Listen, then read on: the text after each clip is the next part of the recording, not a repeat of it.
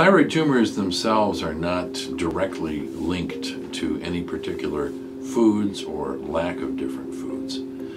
That being said, it's quite clear that worldwide, populations that are exposed to too little iodine in their diets have increased numbers of thyroid nodules or thyroid tumors. So maintaining an adequate amount of iodine in the diet is very important for overall thyroid health. The usual recommended daily allowance of iodine for non-pregnant adults is about 150 micrograms of iodine daily. In this area of New England, we will typically be able to accomplish that just with a normal balanced diet. However, pregnant individuals want to supplement just a bit more, so taking a prenatal vitamin with iodine supplement is certainly recommended.